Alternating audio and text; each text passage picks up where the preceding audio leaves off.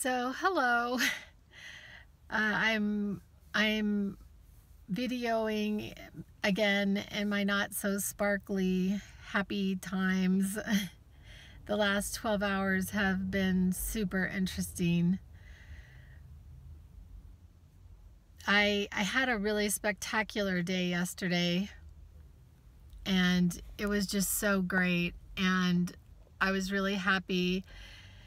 And then I had some remembrances of something, and I just really sort of spiraled downward. And I'm still down. And the theme of the downness has to do with all of this, like the power of the mind, that our thoughts create our reality. And I'm living in that space.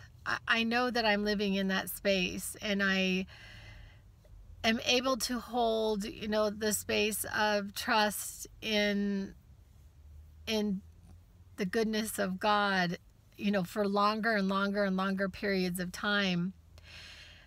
And this idea of, waiting, I just feel like I'm just consistently waiting and waiting and waiting and waiting, and I'm not meaning to sound ungrateful. I'm really not. And maybe I do sound ungrateful.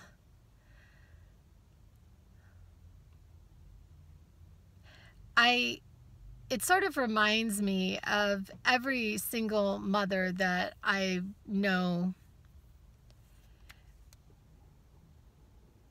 When we separate from our husbands, most of the time women spiral into a downward cycle and into poverty, even well-educated women. There's a number of men, I don't think the younger generation has this, but they really don't want to support their children. There are some men who do, and then there's some men who don't. They don't want to really support their children or, have any help toward the person who actually bore their children. And women a lot of times fall into this really horrible cycle of poverty.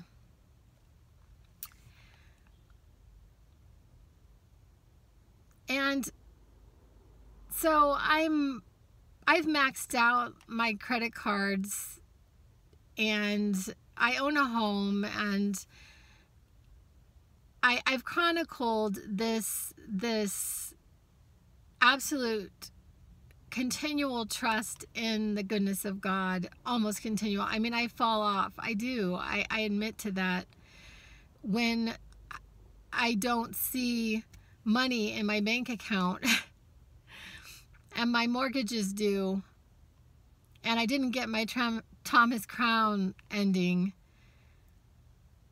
Although it was super interesting, on Saturday I had something happen, and last Saturday I had something happen, and I was downtown at the square, and I heard the music from the Thomas Crown affair, which was miraculous.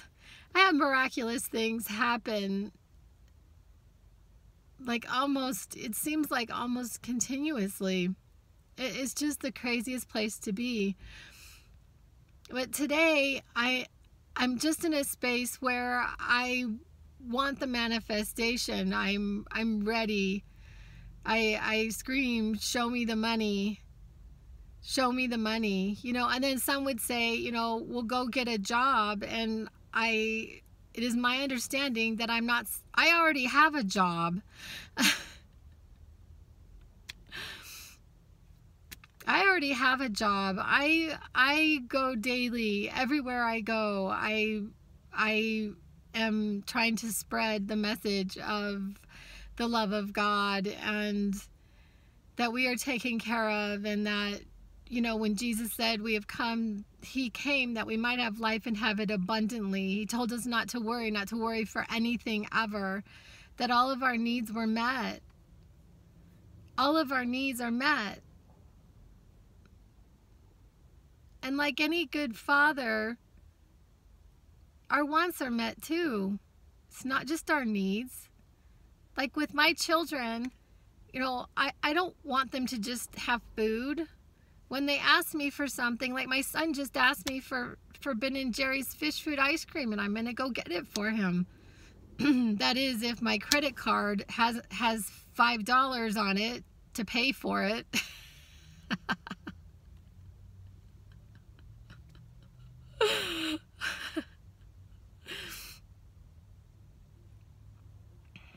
Anyway,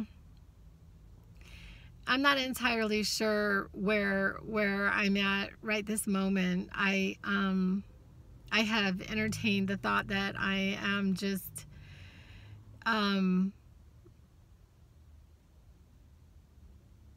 but this is what I know.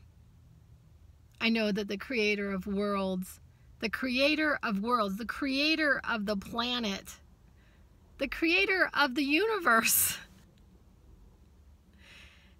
is in us, and that we are aspects, we are aspects of the creator of the universe.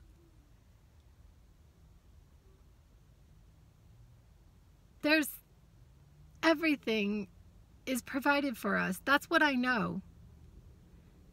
So now I'm just waiting and trying to figure out exactly how exactly the cash would be just fabulous in my bank account right here, right now. The cash.